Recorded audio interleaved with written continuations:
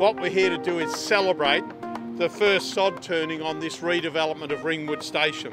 And it's really pleasing now that we're getting on with the job of redeveloping the Ringwood Station and the bus interchange. This is a $66 million project.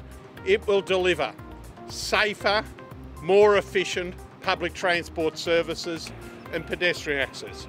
There's about 11,000 people per day use this railway station and bus interchange. And we can see with the current railway station, the bus interchange down there and the fairly tired shops here, that this is an area which has been a blight on the landscape here in the heart of Ringwood.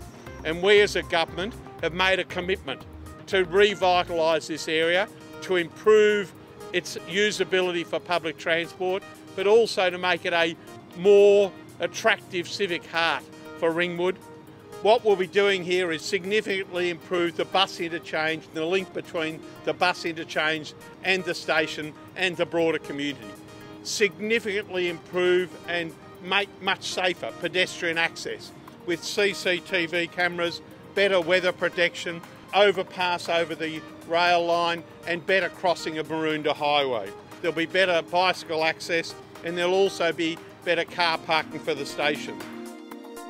I think it's important to understand how much work has been put into ensuring that the railway stations that we build today are real community hubs.